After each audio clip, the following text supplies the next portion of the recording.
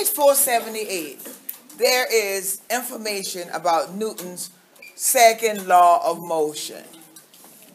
And with your groups, you're going to read that information in your groups, but we're going to use a strategy called say something. And I'm going to give you the card. I want you to read over it silently until I... So you're going to decide with your partner who will say something first after you read, and then you're going to read the passage and take...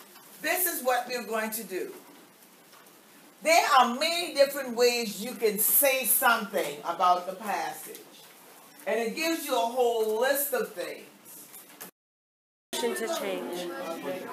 Do you have anything to say, Ashley? I think that, say if you were with the shopping cart, if like in the picture, if it had more things in it, my prediction would be clearly that it would take more force to push it to accelerate the speed.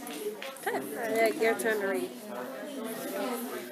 Newton's second law of motion connects force, acceleration. Your weight on a different planet would be the gravitational force between you and the planet.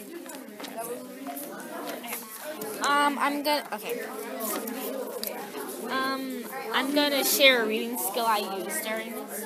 I looked at where there was like highlighted words to help figure out what the what the topic was about or what weight was about.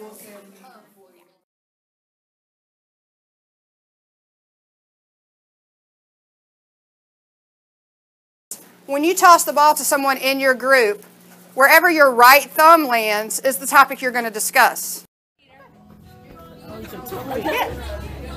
Nervous system.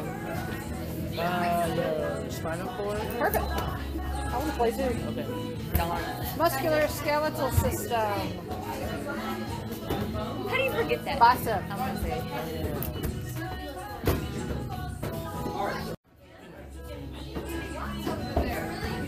That doesn't happen to the circulatory system. No, that's the blood. That's not. Exactly, the blood and the oxygen. No, the oxygen and the food and the nutrients have to mix to make energy. That's it.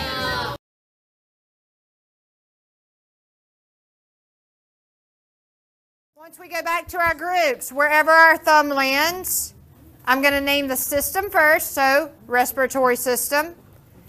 Then I'm going to include an important part, or, Kevin? An important organ or important part. So I may say the lungs. And then I'm going to add a little bit of additional information. We bring in oxygen and we expel carbon dioxide as waste. So I'm building upon what I originally just stated an organ. Now I'm building upon... Make a toss. See, the air keeps coming up. It's fine. It's got a hole in it. Digestive and somebody else has got to make a toss. So digestive and circulatory. What connection can we make between those two? This is a good one. When you digest the food, it takes the nutrients and the oxygen out through the circulatory system. So nutrients from the digestive are transported through the body, through the blood in the... Perfect.